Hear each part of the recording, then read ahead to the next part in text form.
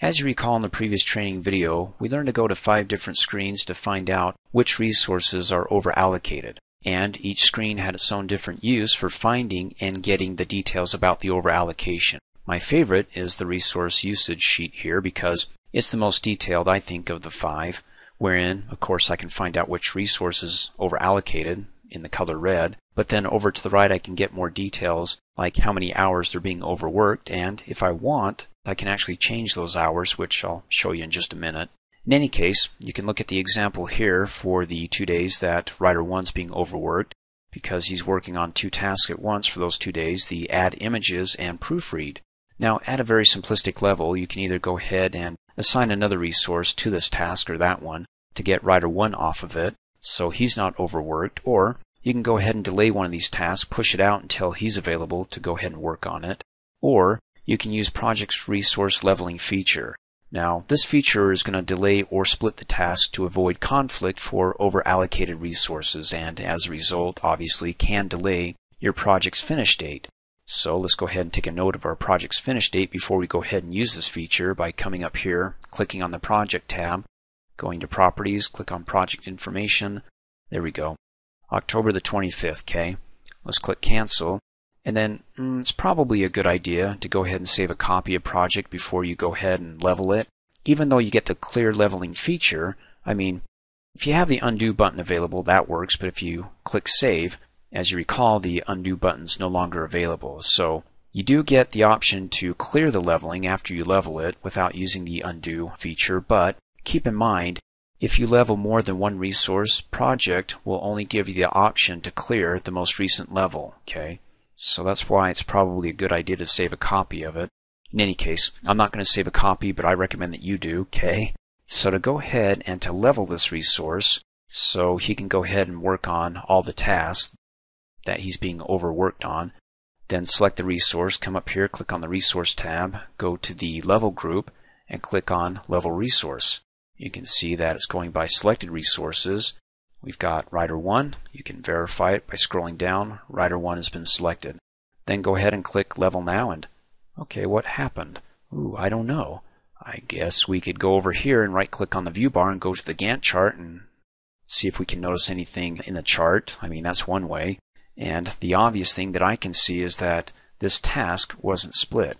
We've got the first day here that I believe subject matter expert's going to be working on that first day, and then it's going to split and wait until Writer 1's available. Let me go ahead and click off so we can get rid of these pop-ups, because if you notice on the second task, Writer 1 can't work on that one and then the next one at the same time, so it splits it out until Writer 1 is available or finished with this task to go ahead and complete that one. Now, if you want to be sure that subject matter expert is going to be working the hours or the first day here, we can go back to the resource usage view, right-click, go to resource usage, go ahead and scroll down to, there we go, subject matter expert, who's been assigned to review with SME the task. Let's come up here, click on the Task tab, because you want to come over to the Editing group and click on Scroll to the task, so I don't have to scroll over, it just takes me right to it. And what day is he working his 8 hours on? His only 8 hours that he's been assigned to work on the task. Come up here, hover over M, well, September the 27th. So when he's done, he's out of there. And then the task gets pushed out, delayed until obviously Writer 1 is available according to the resource leveling here that's been done to the Writer 1 resource.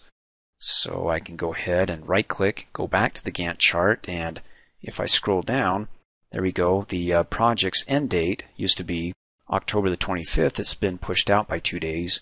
Let's see. That gets a bit tough to figure out. What's been delayed, what's been pushed out. Well, split's kind of easy, but actually, if you want to go ahead and find out what project looked like before it was leveled and then what it looks like after, well, we can see what it looks like after, but be able to view it in the same view, then come over here and right-click and change views and go to More Views and go to the Leveling Gantt. When you're talking about leveling and you want to find the before and after, go ahead and select that, double click on it, and if it doesn't pull up over here on the right hand side, the chart, then just come up here and right click on the time scale, go to zoom, select entire project, and it will, when you click OK, bring it all over. Okay.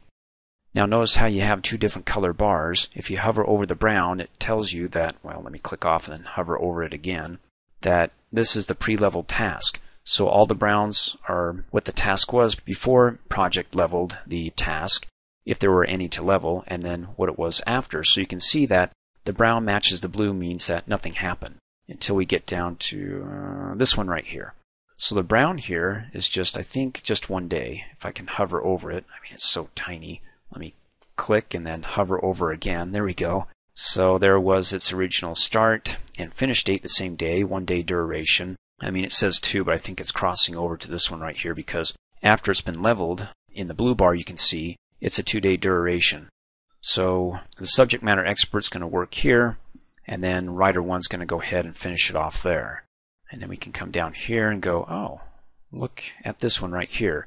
Before it was leveled, this task used to start on October the 11th and went to the 13th, 2 days. After it was leveled, now it got bumped out to October the 13th and then finishes on Friday the 15th. So if you notice, let me click off again. You've got that little line before the blue. If you can, let's see, hover over it, it gives you a pop-up that says delay. And actually, you don't have to come over here to see the delay. You can look over here in the entry table in the leveling delay column, and you can see, well, for here, it was leveled by 1.21 e-days, or elapsed days. So it delayed the task here, so we can get writer 1 happy and not over-allocated. Okay?